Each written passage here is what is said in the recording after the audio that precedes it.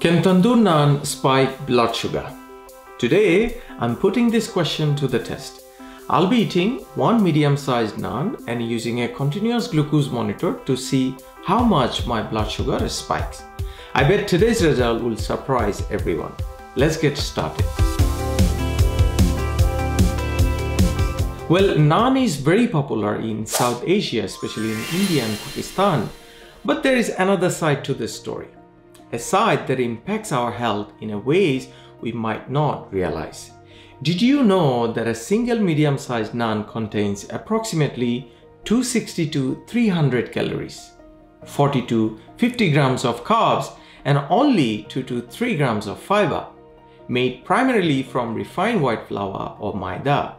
Naan has a high glycemic index of around 70 to 80 and a glycemic load of about 38.5. This means it can cause rapid spikes in blood sugar levels. So today I'm eating a medium-sized freshly baked tandoor naan that I bought from a nearby shop. Currently I'm in a 16 hours fasting state and my current blood sugar level is 7.3 mmol per liter. As a type 2 diabetic patient, I know that eating naan alone can cause a significant sugar spike.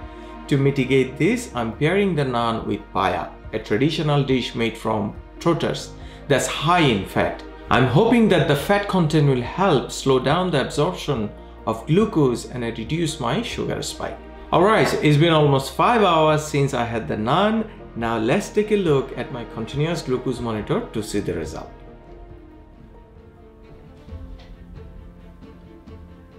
Oh, wow. This is bad. This is really bad. My blood sugar went up from 7.3 millimole per liter to 17.1 millimole per liter.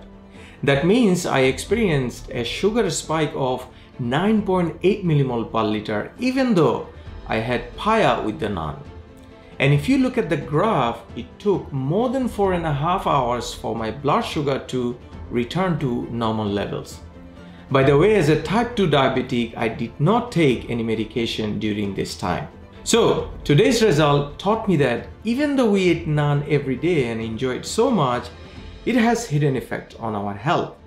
Now that we have unlocked this secret, it's your choice what you will do before eating that tandoor naan again. By the way, I have conducted a lot of tests like this one. Please don't forget to watch those videos to learn more about managing blood sugar levels. I will see you in the next video. Bye bye.